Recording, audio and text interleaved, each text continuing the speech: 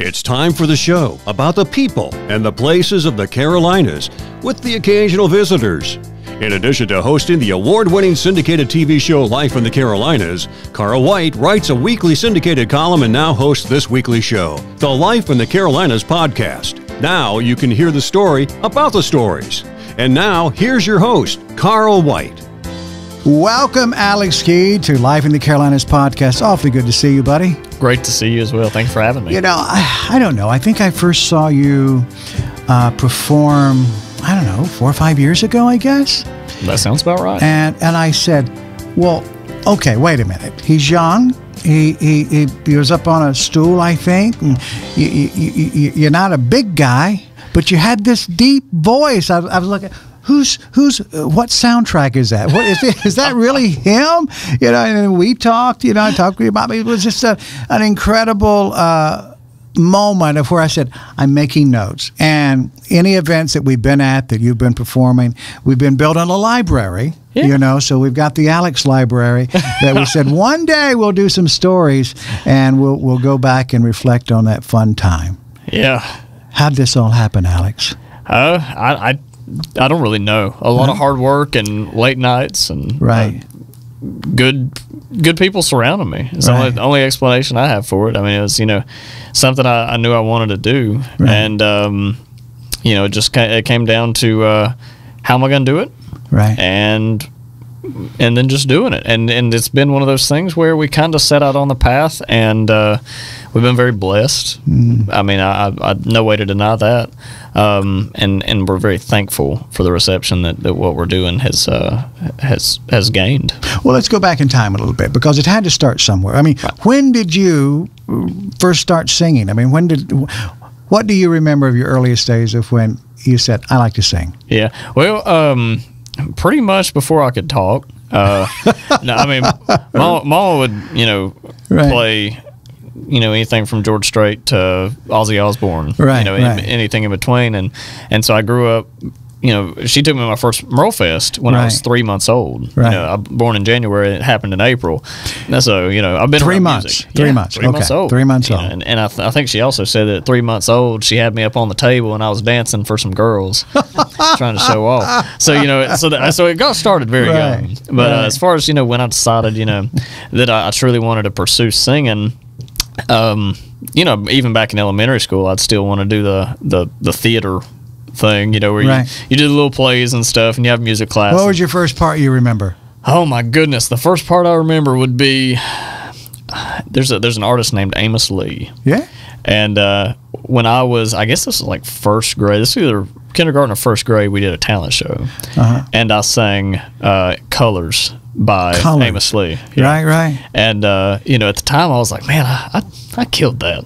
Yeah. But I'm sure I sounded terrible. But now, was your voice always deeper? It used to be deeper than it is now, actually. Really? No. Well, I mean, I talked to all sorts of things happen, By the way, folks, Mom is sitting right here, and I can tell you this: your mom, I don't know if she's officially your agent or not, but if she's not, she's one heck of a super mom agent type.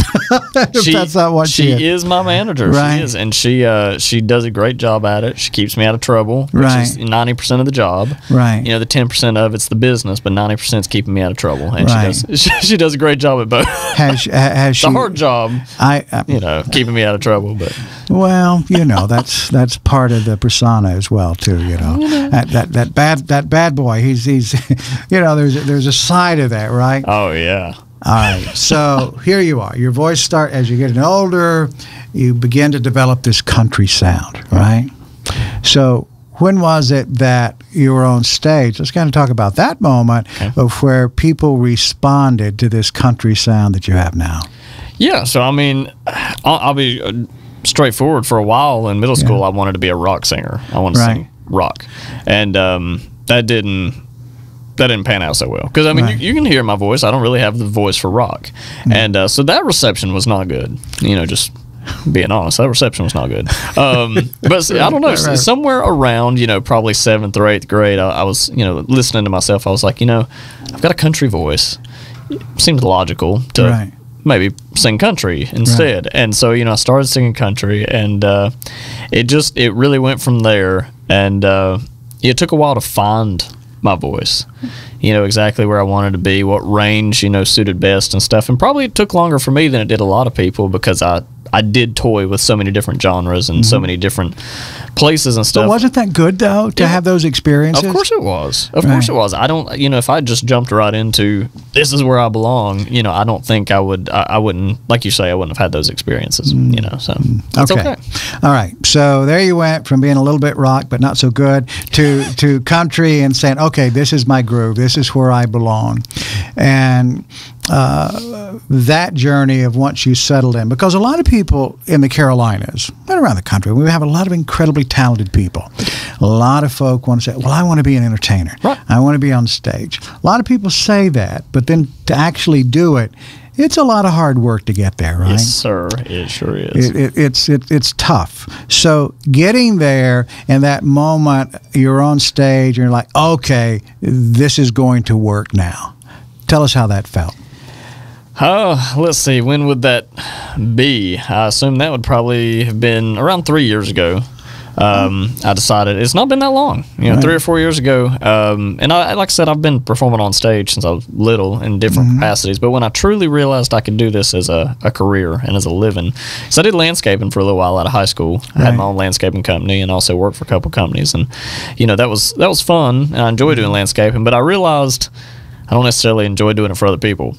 I'd rather do it at home, So you're a gardener at heart. You like your hands in the soil, but you want it to be your soil. I do. I'm not great at planting flowers. Now I leave that to Mama and stuff. But I do. I enjoy doing landscaping and getting out and working on the tractor and stuff like that. And being outside. I truly enjoy that, and even mowing. I guess. But long story short, it works nicely with country songs. Of course it does. Yeah. I mean, it's authentic. It's so you're doing what you enjoy doing because it's a good prop for the song. Exactly. Yes. I mean, how many country songs have we sing with, you see the guy either driving the truck or on the tractor, Lord, yes.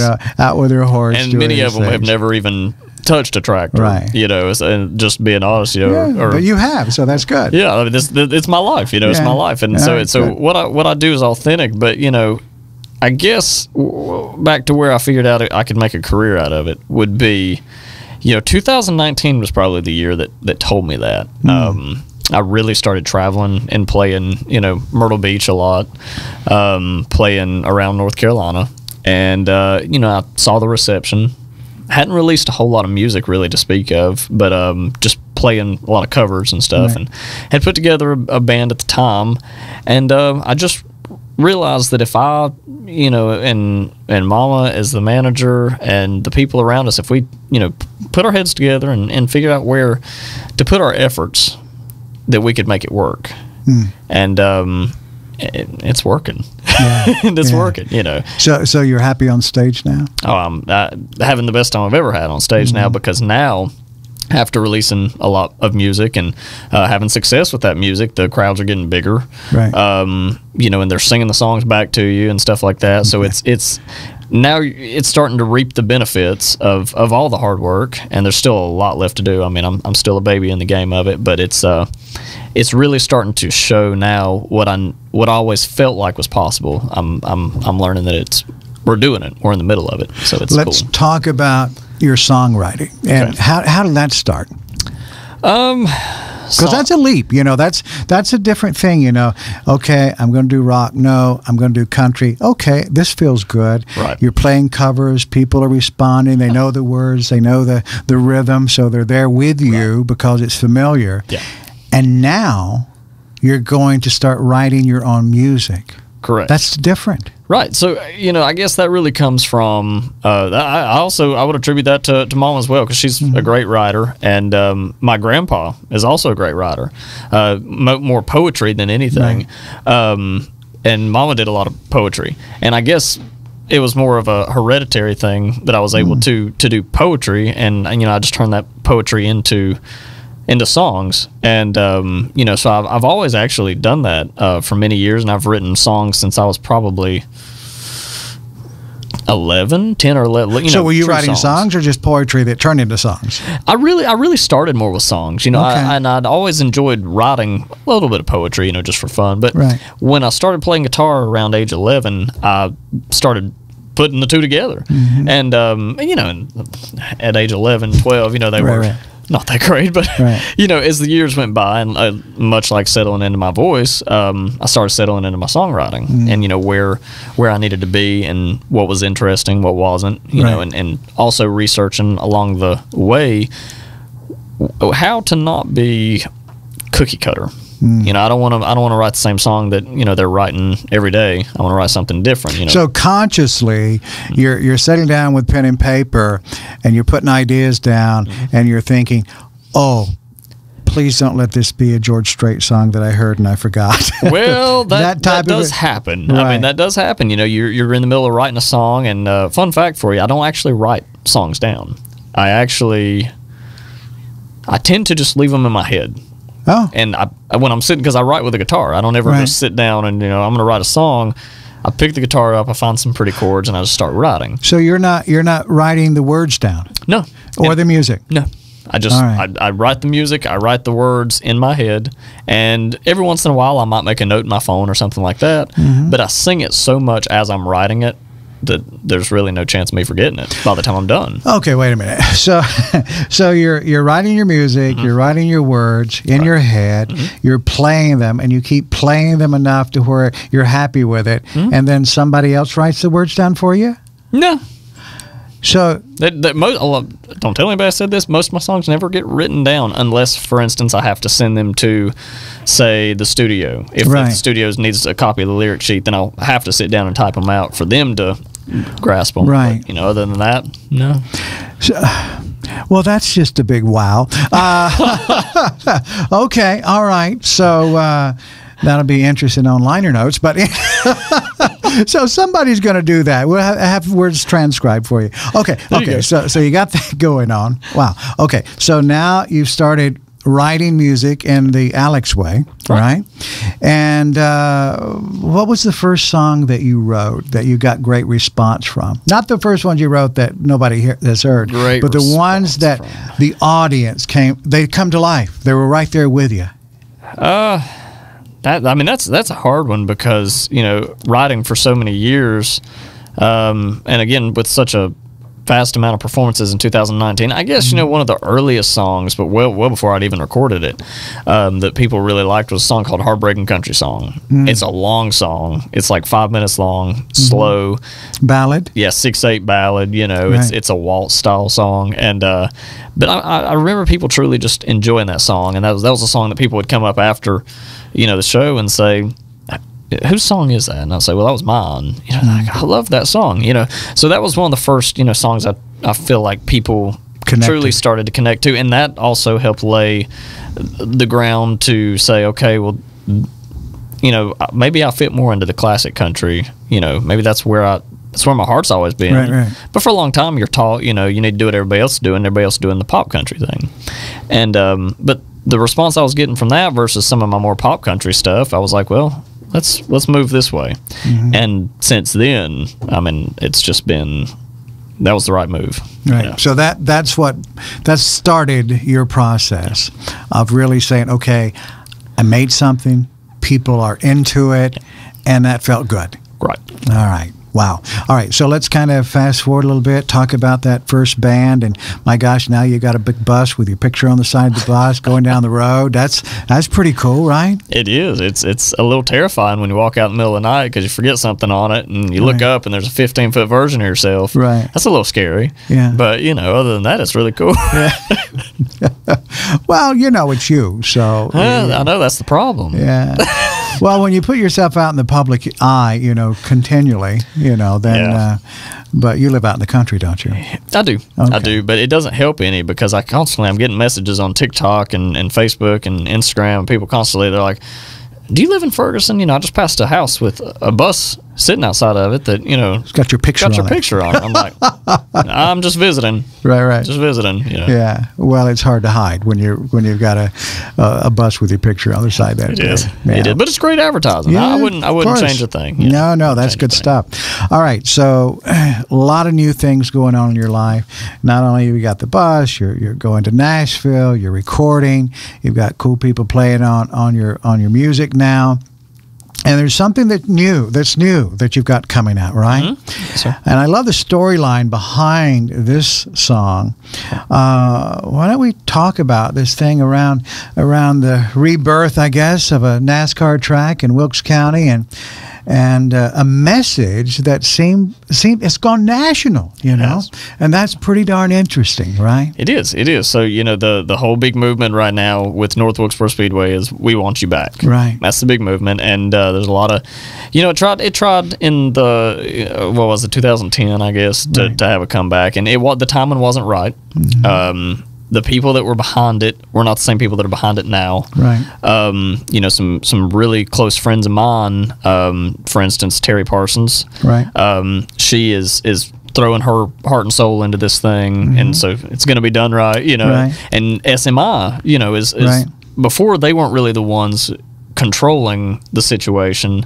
They just owned it. Right. Now they're the ones saying, okay, let's do it. SMI is ready to do it. And when SMI, the owners of the track, are ready, things are going to start moving. Right. And so the people are there, the heart is there, you know.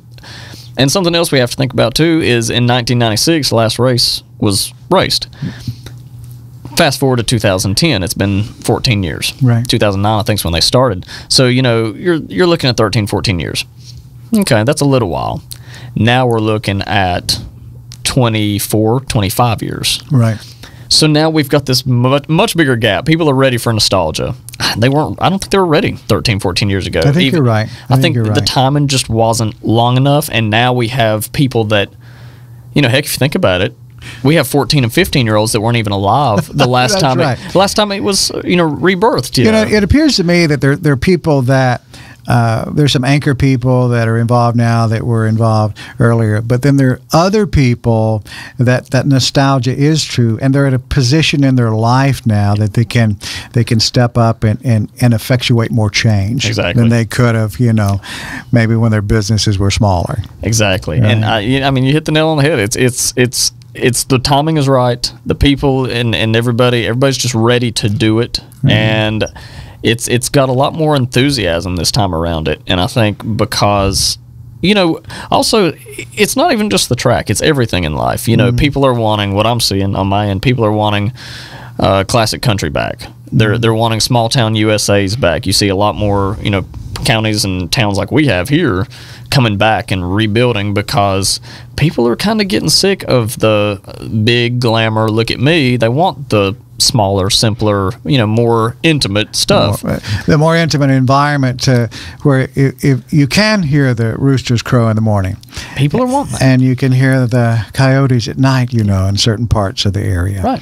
Yeah, that's that's a special experience. It is. For people to be able to have. It is. You're exactly right. All right. So let's talk. You knew the messaging was happening. Right. And how did the song come about? What was the beginning of this idea of let's see if we can make some music? Yeah, so the beginning of the song started when I was over at the rag company, who, you know, Tim over there's a good friend of ours, and we were picking up some merchandise. You know, me and Tim were sitting there talking, and, you know, he was like, maybe you should do a song about this thing. And I was like, well, it's not a bad idea. You know, it's a pretty good idea. And he was like, I think it would be a great idea. And I was like, well, give me a couple weeks. Let me see what I can come up with. And Tim was like, don't let me down, you know. So anyway, I come back a couple weeks later and I said, Tim, I think I've written a song, you know, for it, and played the first cut of it, and which I wasn't happy with, but it was what I had at the time, you know. It's like, and he loved it. He was like, you know, it's perfect the way it is. I was like, I'm not happy with it yet. So it went through several rebirthing phases, and it finally got to a position. We did an event with Jeff Hammond over at North Wilkesboro Speedway for the volunteers. Jeff's great, isn't he? He's awesome, yeah. Everybody needs a pit crew manager in their life. Don't they though? He's absolutely wonderful. And so we did an event over there, and he came and spoke, and we had Jessica from SMI, and they wanted me to play the song. So I played the song, still a different version than what we ended up with. It's a little slower, and so everybody really liked it. And a movie that's being made here, wanted to pick it up and everything, and still wasn't clicking. And Ma suggested to speed it up, so I sped it up, and it really did change the song for the better. It made it more upbeat and happier, and lifted it. It just lifted the whole song. So it went through several rebirthing phases, from a slow kind of ballad song, to this upbeat, up-tempo, positive, just nostalgic song. And that's where we're at right now, and it's, been recorded and almost ready to come out. So you went to Nashville? Correct. Did your recording there? Yes. We had a lot of great people on that, too. We had, like, Garth Brooks, keyboard player, which was fantastic. So it's a great recording, and we're really proud of it, and, we're just... Nashville's been good to me, the people there, the studio that I work with in particular, and it's just I think it's going to come together nicely. So there's a video with it as well? There is. Yeah, there is. So we just wrapped up filming with that yesterday, pretty late in the evening. I think we've done 3 days of filming for it. We've all around town, Wilkesboro and North Wilkesboro, at the Speedway, out in the country, just all over the place. And Terry's helped a lot with that too, being the film commissioner. So we've been all over Wilkes doing that and stirring up a lot of, what's going on, people on the Wilkes County information, I see the bus, So it's been fun, but I'm ready to get it done and out, Well, that's that creative process. But what's interesting, I think, is when you and I were talking a few days ago, you shared a little bit of information about the scripting. So this isn't something of where, someone else has done this. So you've gone from actually, just writing words in your head and singing them till you remember them. But you're also putting your toe in the creative world as far as scripting, right? I did. I wrote the screenplay for the video, and basically I didn't film it. Right, well. I didn't film it. Dawson Smith did the videography, but I did write the video. And I knew how I wanted it, because back to the songwriting, I guess, is another reason I don't have to write things down is because when I write a song, in my head it plays as a movie. So before I ever put the words out, I know where I want it to go. I know how I want the movie to start, and I know how I want it to end. And so that was really the process with this song as well. And I just didn't know I needed it to be an upbeat movie, as opposed to more of a Sundance indie film. right. But that's good though, right? I mean, it's, from what I heard and what I've heard from a few other people I've chatted with about this, one thing that Tim shared with me is he thought that the idea was picking up some momentum around the country as where the messaging started as We Want You Back in Wilkes, but it's a little deeper than that, isn't it? It is. Talk about that. It is.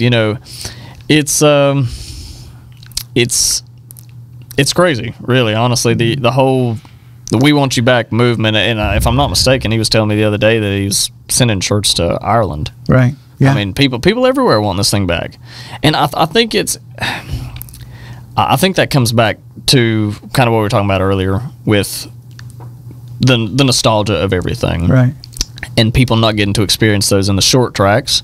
Everybody everywhere is wanting short tracks. When you look at Bristol, and Rockingham and things like that, and I think that's just the reason it's moving so spread out is because, back to what we're talking about, people are wanting that smaller, more intimate feeling. They want to feel closer to the race car drivers. They don't want to watch them go 2 miles around in a circuit, and it's safer too. Honestly, you're not going there as fast. You don't have to really as much worry about someone potentially not walking away at the end of the day. So I think there's just so much around North Wilkesboro Speedway. Also, as far as the roots, it's where it started. Right. I mean, this is where it started. First race was 1947, all those years ago. Now, I think the first NASCAR race was in Florida, if I'm not mistaken. But the first stock car, situation and track started right here. And so I think that's why there's so much enthusiasm around getting this track back, is because this is the birthplace. This is the the rock that started it all. You know? And that's the track. But the messaging, we want you back. It kind of speaks to our memories and those other things about life. Correct. Other than just the driving around the track, but that seems to be part of this song as well. Correct. So that's with what we were discussing about nostalgia and small town life and stuff, and you walk down the street of certain towns, you see a lot of for lease signs. Right. As opposed to flourishing businesses. Right. People are wanting that back. People are, not that they have anything against Walmart. Everybody goes to Walmart. We all go to Walmart. But sometimes it would also be nice to park your car right beside of, Joe's whatever knick-knack shop and go in there and check that out. People want that small town life. They want to go Christmas shopping on the sidewalk. And so that is a part of this song and the messaging. Country music, just country music being country again is part of the song.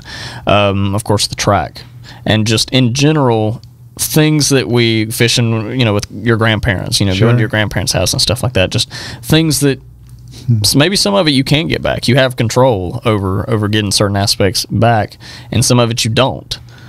But you acknowledge that you took some of it for granted, and you're just saying that you want it back. We want it back. There's this group of people that we acknowledge that there's certain parts of our past we don't want a part of again. Right. But I mean that's just the fact. But there's also certain parts that we, when we were living it, we didn't necessarily realize what we had, and we would love to have it back. We want that feel good back. That's it. And that's I think you hit it on the nail. That's exactly where we are. And I think all people are, when things are complicated in the world, we want to feel the good things we felt before. Bottles of Coke made from glass. NASCARs are running those old short tracks like my hometown, North Wilkesboro Speedway. After church on Sunday, and we want you back.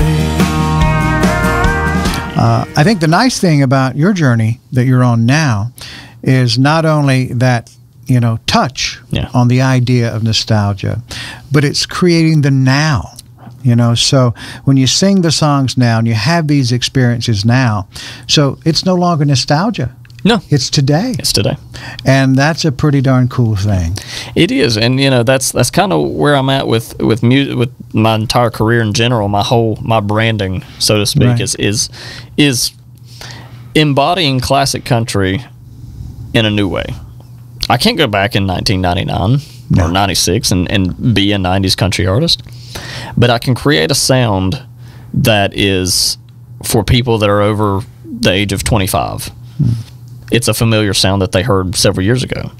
And for people that are under the age of 25, it's a sound that they're not very familiar with because it's not been in their face for several years.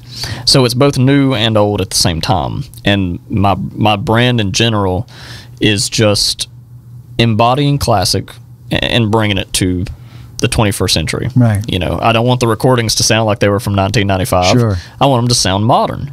But I don't want the drum, the synth beats and stuff in the background. Right. I want real drums. I want steel guitar and stuff like that. So it's taking the new and it's taking the old, and hopefully it's creating something unique and new. So it's what? Key country?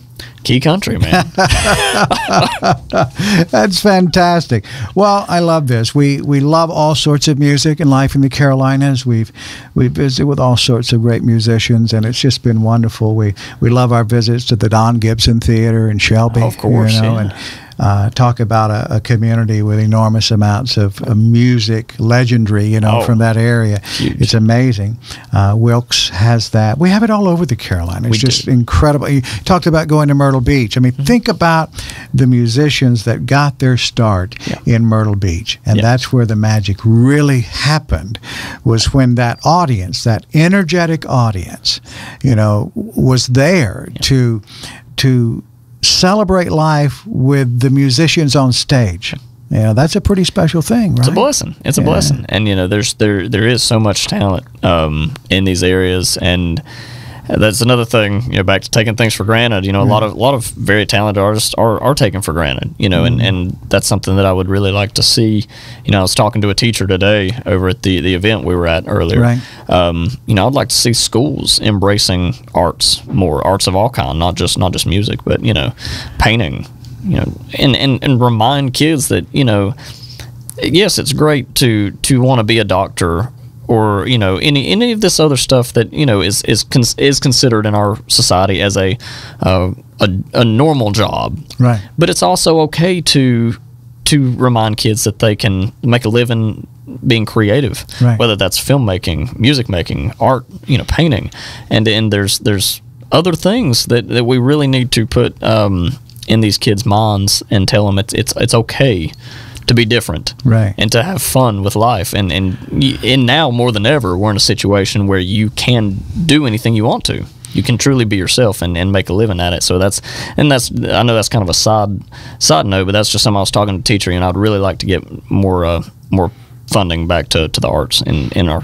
So there is more attention to the artists and stuff. I think so. We've interviewed several people that talk about this very same thing, educators who have a passion for the arts, and they know the benefit they've seen over the years, kids that have gone through art programs and what they've gone on to do with their life. Right. It's easier, I suppose, to be one-dimensional, but it's not fulfilling. Correct. If you only focus on, the one aspect of business, and you're great at it, yeah. but then you don't have the creative side to, soothe the nerves a bit. It is. That's you're exactly a difficult thing. We're ingrained, and I remember being in school. We're ingrained. I was laughed at. Honest to goodness, I was laughed at by not only teachers but peers and stuff when I said I want to be a musician. That was funny. Right. Well, why is that funny? Right. Why's that funny? Talk about that for a minute. So you're sharing your passion, you're sharing what you want to do, and you're being laughed at for that. I mean, how do you feel about that? Well, at the time it was kind of like, okay, it's funny, yeah. I guess, it's ha ha ha, it's a joke, but they were going around. They go around the room and they say, where's everybody going to college? Right. You're in junior year or so, and everybody's like, well, where are you going to college? And I'm going to App State, or I'm going blah, blah, blah. And I said, well, I'm probably not going to college. And they were like, explain yourself, Right. What do you mean? And I was like, well, it's not that I've got anything against college. It's just that I want to be a musician. Mm-hmm. And I can go to school for performing arts, or I can just learn it myself and do it, mm-hmm. and practice it. And so that's the way I went. But when I said that, everybody was just kind of flabbergasted that I would, right. And they were like, well, you need a backup plan. And I was like, well, if I have a backup plan and I don't devote 100% of myself to my art and everything right. else, then I'll never truly make it in my art. Mm-hmm. Because having that backup plan in the back of your mind is very harmful to your end goal. Because if you're constantly thinking, well, if I fail at this, I can go do this other thing. You're already planning on something else to do. There's no other option. Right. But you had an unfair advantage in the fact you had your mother behind you. Correct. Right? So that's the difference. Yes. A lot of people who want to go into the arts, they don't have that driving force behind them. You're exactly and right. It's very difficult without having a champion in your corner. You said that right, and that's a huge blessing. Having people like Mama, that truly supports you no matter what you do. I could have told her I wanted to be anything, right. and she'd have been like, go do it. If that's what you want to do, I'll support you, go do it. She always knew that I was musically inclined. She taught me to play the drums. So, she was a huge support to what I wanted to do, and always has been, and will continue to be. But like you said, a lot of parents are unfortunately of the mindset, like you talked about, that if you're not following this line, right, then you're not going to make it. You're not going to survive in civilization. And that's, I would like, even outside of the education system, I would like for parents to, and that's a whole other conversation, right, but I would love, more support for kids in general and their dreams. Yeah, there you go. Well, life is meant to be lived. That's for sure. That's exactly right. I think the educational process is something that we never stop. So it's a continual journey. Obviously, you're having these experiences now. You're exploring different ideas, and in your music writing and performance. So all of that is education. Of course. But you're doing it. The whole education is meant to, it never ends. No. Ever. If you stop learning, then you have nothing. Yeah. We were at the same event this morning, and I loved seeing these kids do this thing of community service together, doing something to benefit other people. And they were smart kids, right? They had actually earned the right to be there. Yeah. And they're doing something to deal with a difficult part of society, which is hunger, Correct. And that's something we shouldn't have either, right? No. So, but being there and seeing that, it gives us hope that from this young age of having that experience imprinted, as they get older, they're going to continue to, maybe they all won't, right? But a lot of them will. Yeah. And, that is something that I think is coming from this generation that's coming up is more awareness. Right. And I think part of that, too, is everybody. I mean, now 5- and 6-year-olds have got phones. Right. And, whether or not you want your child to see it or not, they probably see the effects of hunger and things like that. And they're, why is this person homeless? Why is there a video of a homeless person on TikTok? What does this mean? And so things they weren't necessarily exposed to when I was growing up, because we didn't have cell phones till we were in high school, but they're and shows and stuff, everything's a lot more less restricted on what kids are seeing. So they're seeing this homelessness and poverty and hunger and things that they are starting to really be adamant about fixing and changing. Right. And this young generation coming up cares about change. Mm-hmm. And they're seeing the effects of, what we're doing to the world. You look at, the littering in general. I mean, shouldn't litter.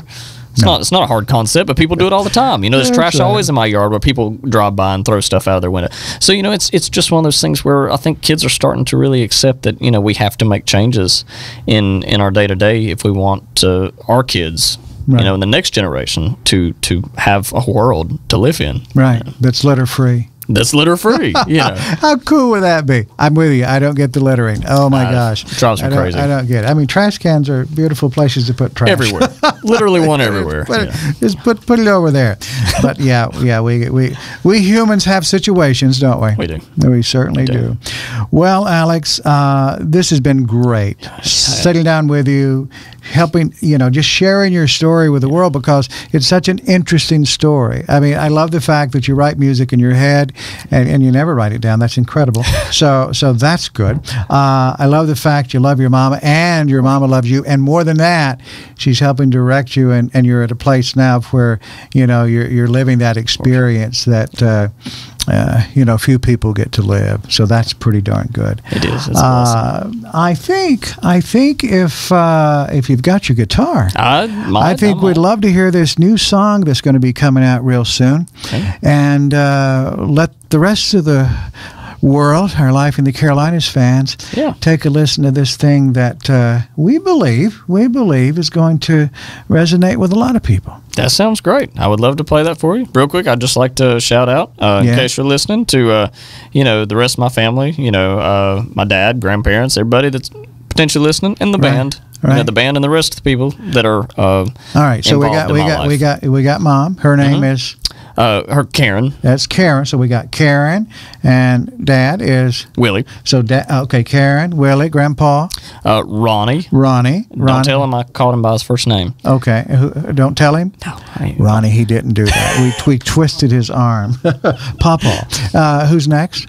Nana, which is Linda. Nana, I love that. Nana is Linda. Okay, who else? I mean, there's tons of people. My aunt Willow, my uncle Willow. Greg, my other set, That's right. my uncle Mark. I mean, it goes on. My aunt This is Penny, our show. We can do anything we want to. My uncle Alan. I mean, it goes on and on. In the band, I should shout out my band because I have an amazing band. I'm very supportive. Who are they? My drummer's Martin Moore. Martin. Great guy. Good drummer. Gary Foster's the bass player. Gary Foster, bass. Kevin Eller's the guitarist. Kevin Eller. Alex Key, he's okay. He sings, plays guitar. I won't talk too bad about him. No. And we're bringing on other people. Who's driving the bus? I drive the bus. Oh my gosh! Okay, I drive the bus. That'll be the next evolution. Okay. The long trips, you're going to want to be resting. It's in the a very in-house situation. Yeah, I got it. But yeah, man. I mean, there's just so many. I just wanted to shout that out because I have so many. Mama's the manager, and and she's the number one go-to and support unit. But she'll admit just as quick as I will that we've got a great group of people around it. It's a blessing, and God, of course. I mean, I can't do anything. Well, that's the originator of all things. So I think that's wonderful. And you know what you just did, taking time to be mindful and actually, speaking people's names, actually saying those words and expressing gratitude. That's a beautiful way to live life. When we're too busy to care about the ones we care about, then we're just too busy, aren't we? You said that exactly right, and that's why something that not to drag this on, but something I've never understood is when people always say, and maybe it's just a conversation thing, trying to be funny, but people always say, "Don't forget where you come from," or "Don't forget the little people." There are no little people. Everybody is a cog in this wheel of life. Well, there are shorter people, but I'm one of them. I'm one of them. If you're talking about shorter people, I'm like 3 foot, but. Yeah. I mean, there's just people. They say don't go off and forget about this. Right. This is home. Yeah, that's right. Every single person is equally as valuable as the next. Yeah, you got that right. That's so I'll never, no matter what successes I come upon, I'll never. That'll never change. Yeah, that's a good thing. All right. You want to play a song? I think it'd be a good idea. Let's do it.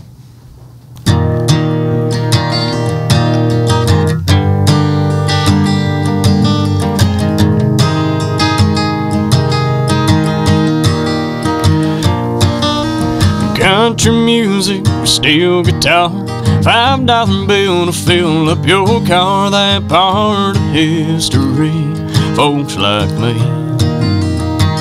we want you back. Bottles of Coke made from glass, NASCARs are running those old short tracks like my hometown, North Wilkesboro Speedway. After church on Sunday, and we want you back. Yeah, back, and it's time to stay. One more try at the good old days, and we won't make the same mistakes. It's a shame we have to ask, 'cause the things we had back then, yeah, we damn sure took for granted. And now we see just what we had.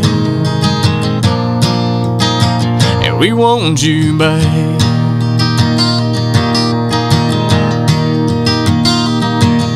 A parking spot at the drive-in show, a riding reel at the fishing hole with Granddad. Yeah, little things like that. We want you back.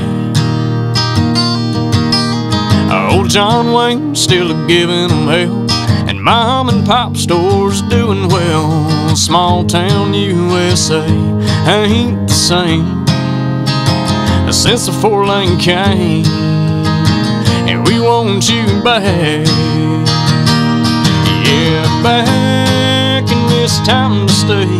One more try at the good old days, and we won't make the same mistakes. It's a shame we have to ask, 'cause the things we had back then, yeah, we damn sure took for granted. Now we see just what we had. Yeah, we want you back. Yeah, some things are gone for good and some long left in the past, but the good Lord proved the best things can make their way on back. Yeah, back, and it's time to stay. One more try at the good old days. We won't make the same mistakes. It's a shame we have to ask, 'cause the things we had back then, yeah, we damn sure took for granted. But now we see just what we had. Yeah, we see just what we had. We want you back. We want you back. We want you back.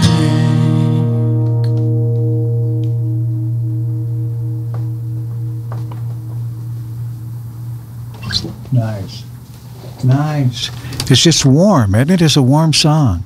I mean, it's you close your. It's one of those songs you close your eyes and it kind of takes you back. Yeah. You know? If you have those memories and you can go there. Yeah. So that was what I hoped for. That was what I hoped for. Well, so I'm glad that is coming across that way. That makes me happy. It did it. Well, especially when I know the story behind it. Of course. But I can imagine other things too. Right. And I think that's I think that's that was one of my main things. Like even if it didn't mention it in the song, right, it still gets you thinking. As long as it gets you thinking. So when you're in Nashville, you're doing this recording. I mean, what was the response? I know you're in a studio and they're doing this for you, but what kind of feedback did you get there? When I work with the guys in Nashville, they really enjoy it. You can see them start to come to life a little bit because they're so used, and nothing against it. Again, everybody, all art is art, and it doesn't matter. But what is happening right now in Nashville is a lot of people are doing what's called pop country or bro country, and it's very common. And a lot of that is starting to get it's sounding the same. It's all sounding very similar. So a lot of these big sessions musicians who, when they're not doing sessions work, they might be Tim McGraw's keyboard player, right, or George Strait's drummer. So when they're not on the road, they'll do sessions work. So that's where they come into play with me. But a lot of times they're having to do basically the same song they've done 10 times that day, because everybody's wanting that same sound. So when I come in and I'm like, no, I don't want that. I want to do country. I want to do this old school country music. And they're like, really? So you can just watch them when they're playing these songs and stuff. And the pedal steel guitar player is back there and he's smiling ear to ear. Right. And the bassist is sitting there thumping it out, smiling. When everybody's smiling, you know that they're having fun and that the music's where it should be and they're having a good time. So that response is great. And they all just being truthful, they all love the songs, and they all bring in, when I'm coming to the studio, they bring in the top-notch musicians that they can get their hands on because they want to give me the best product that they can get me. And they're very receptive of and supportive of what I'm doing. So that has to be incredibly rewarding to you to take your music, something you've written, something that you have been inspired by, whatever, right, and now you're seeing it come to life, and where you say old country, but it's still your key country, right? It's key country. So you're coming along with this sound inspired by what we think of as old country. When I think of Don Gibson, I think I when I think of the country music, I'm thinking of those classic performers and the music that I would have grown up with. Yeah, of course. And now you're stepping in. Right. And making it yours, correct, and sharing it from that level. Yeah, I'd like to think that George Jones had a song called "Who's Gonna Fill Their Shoes," right, and they're big shoes to fill, and my feet are small, but I'm trying to step into them. I'm trying to. I have to tie them really tight. Maybe tie them around my ankles too. Well, what's wrong with it just being your shoes, your size, your everything? So it's just in the world. It's just you doing your thing, and then folks the fans will follow. Right. I got a thing, we say with a show, it matters to who it matters to. It's always about that aspect. There's an audience, once and you touch that audience and you build that relationship. And that's something I've really seen lately. I just recently, last week, last Thursday and Friday, actually, my album hit the top 40 on iTunes. I think it hit number 36. That's all we know because we don't check the charts. I don't check the charts. And but I happened to look just out of curiosity, going through iTunes, and I'm number 36 out of top 200, which is I'm the only. Just to give you an idea, I was the only non-major label artist on that list. Right, and that album is called Bar Stools and Saddles. Okay, is the name of the album. All right, so that's where people can bar stools and saddles, maybe kick you up a few more notches. Yeah, there you go. Spotify, Apple, all that stuff. Right. But what I'm seeing now is I've got a TikTok. TikTok's big right now, and I'm on TikTok, and I've got a pretty substantial following, and my video I posted last week on Thursday about a cheating song called "Sleep Talking." Old that's school, country. Yeah, it's an old school sounding cheating song, and so I was like, I don't know what'll happen. Put it on, little skit about it, and 130,000 likes. Right. That's a lot of likes. Oh, sure. I've got one that we actually filmed the video for here in town. I posted just a little clip of the video on there. Almost 400,000 likes. Wow. Almost 500,000 likes. And these are likes, not views. I mean, these are all cheating songs? Are all those cheating songs? No. The other one was not. Right. The one we filmed here was just a classic love song. Right. Just called "The Fool That I Am." It's about falling in love and acting all stupid. And then cheating. And then cheat. The cheating comes later. You got to fall in love first. But I guess long story short is I'm seeing, and most of these people are younger. Right. Most of these people are 30 and under, and even down into 14, 15-year-olds. Right. And they're really loving this, again, old school sounding, but also new sounding. And I think we're seeing that across the board, Alex. We're seeing it with bluegrass music, like with Billy Strings, and I mean, my gosh, it's like a cult following, and it's a blend, of older people, younger people, a lot of younger people, So we're seeing that with country music too, and you're right, you're trending in your pattern, so that's great news. It is. It's a blessing. I didn't really expect my first album to. I mean, I hoped it would do okay, right? But I didn't expect to be looking at thousands of copies out of our hands gone. Thousands of copies and millions. I mean, we're talking millions of streams on this album, and I never expected any of that. Hit the top 40 twice, and this is just stuff that I mean, again, back to us talking about. It's been a blessed year. It's been a blessed year. Yeah. Far exceeded our expectations. So there's when I look back on 2021, as opposed especially to 2020, right? You will never hear me say, "Wow, wish we could have done better that year." Right. No, it's been a great year. Yeah. It's just been a blessing. Setting those trends. There's so many creative people that have done incredibly well through the pandemic period. Right. I think it has forced people who could not get out in public and be on stage with people to go deep and figure out how to be more creative. And I think that's why we're seeing such good stuff now. I think so. And I've seen musicians perform, and I've really gotten to know them because they're filming from their home, or they're doing these very intimate things. And I think that's the best thing in the world, to build a relationship with fans. It is. Yeah. Let people get to know you. Yeah, you said the word intimate. I mean, people feel like they know you. If they can feel like they know you, they're much more likely to engage. Right. And I think that's a big thing about TikTok. Is you're not looking at most of the time you're not looking at a professional music video or anything. You're just looking at someone that sat in front of their phone and did something, and that grabs the viewer a lot quicker than this professional thing we've been taught that you have to. I mean, I'm seeing homemade music videos with millions of views on them. That's people. Right. 10 years ago that wouldn't have passed, but now back to that intimate song. Experience. We want you back. People are wanting that smaller, intimate, closer, tight knit feeling. Maybe that's what we want back. We want that. We want to be able to sit around with friends, right? So, growing up and having an experience of being around a lot of people who were talented, quite honestly, I just assumed everybody was talented. Everybody could sing a bit, and they were great cooks. Right. Boy, oh boy, was I wrong. You go out in the world and you find out, well, my gosh, I had it pretty good, well, of course, but I carried the know-how with me, and I was able to do that. And you kind of move as you navigate through life. You if you're fortunate, and wise, you will let those foundations come out no matter where you are. Right? Of course.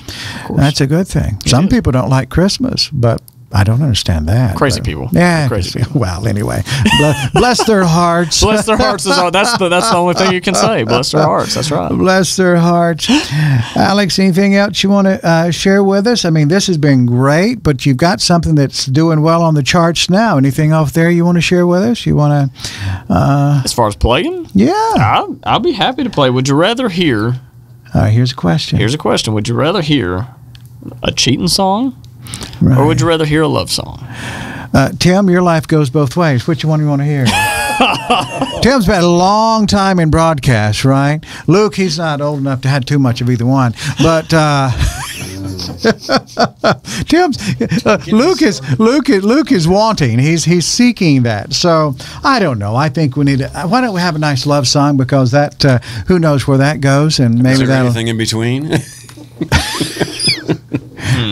Tim, that's your therapy session. So I think I think I just played the one in between. Yeah, I think you did too. So, yeah. Yeah, this is called "The Fool That I Am." This is the one that we did the video to at Nathan's Battery. In Wilkesboro. That's right. That was good fun. It was a lot of fun. It was a one-take video. Those are hard to do. It took several takes to get it right, but it was cool. It ended up being a success in multiple ways. So anyway, this is "Fool That I Am." If I can remember how to play it. We took December off for the record. The band, we just decided to take it off from playing. So I haven't been doing a lot of playing lately. That's right. Been doing a lot of business as far as, the behind the scenes. Right. I've not sat down and played in a long time, so y'all have to forgive me for my rustiness. Oh, no, you're good. All right, let's see what we got.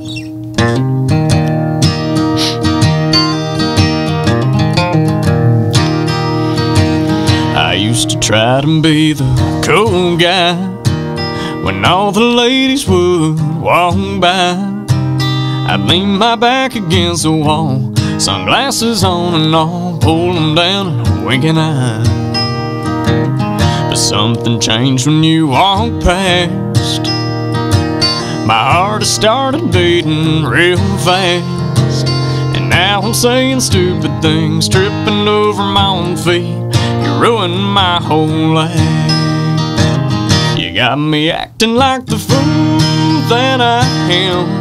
I used to play it cool, now I can't. Since you've gone and seen what's really underneath, exposing me for shame. You got these stars just dancing in my eyes. I can hardly stand these butterflies. Well, please excuse me, ma'am, I've gone and shown my hand for the fool that I am.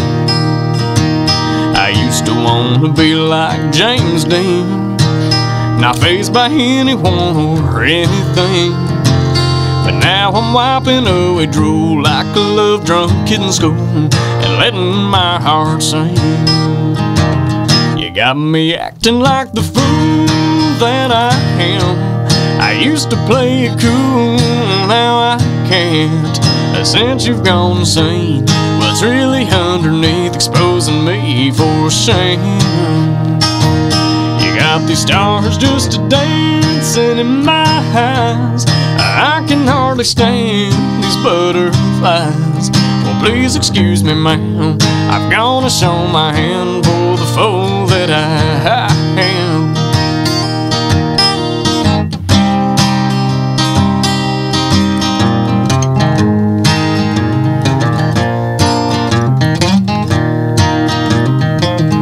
Got me acting like the fool that I am.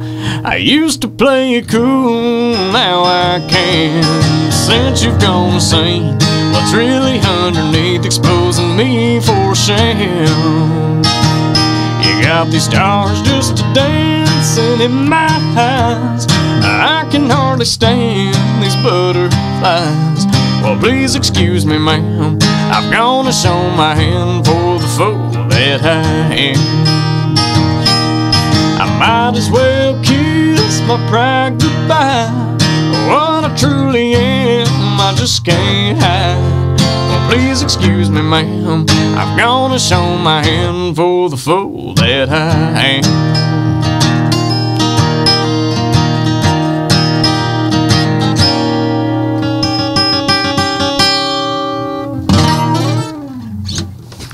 You did it. So that one's done well on the charts, right? It has done fairly well. Yeah. It has done fairly. I think the highest it did was like 37 or something like that. Right. But for an independent, I'll take it any day, man. Yeah, there you go. You're on the journey, Alex. I think that's a wonderful thing. We love sitting down with creative people in the Carolinas and hearing their stories, and it's good news for all of us, because we're in this nurturing environment for creativity. Whatever you're going to sing, who knows? Who knows? You get to be an old man, you might say, I want to do a little rock and roll. And all these things you've built your life on, and then your voice is going to be just right, and there you're going to be doing a little rock. There's a song about that, right? Yeah, a little bit of rock, a little bit of rock and roll, country, a little country rock and roll. Yeah. Who knows what you're going to do? It's like Darius Rucker. Yeah, Darius, that's right. He started in rock, then all of a sudden and he's like, Darius is great. Isn't he, though? Yeah, just a super nice guy, He too. is. Well, we heard here we are today. We've heard country music. We've heard some country music that touches a lot of memories. We heard Christmas music earlier today with the kids, Yeah. So it's your voice. Everyone who sings has the opportunity to touch someone's heart and make them happy. Right. And that's a good thing. It's a blessing. Yeah, It is. that's a It good truly thing. is. Alex, thanks for being on the show. Thank you we for look having me. forward to seeing you again, my friend. We'll be on broadcast before you know it, and we'll do some fun things in 2022. Sounds good to me. It's a good time to do good stuff, right? It's a good time to do good stuff. That's Always. right. Well, this has been great. Thanks, folks, for joining us on this edition of Life in the Carolinas podcast with Alex Key. His sweet mama's here. Luke's behind us, and Tim's over there, making sure the sound works out just right. We'll see you next time. Thanks for listening to the Life in the Carolinas podcast. If you enjoyed your time with us, please visit the show's website at lifeinthecarolinas.com. Join our mailing list, and we'll keep you updated every week on what we have coming up and other interesting things around the Carolinas. We value you as a podcast subscriber. We'll see you next week. And remember what Carl says, it's never a bad time for a good story.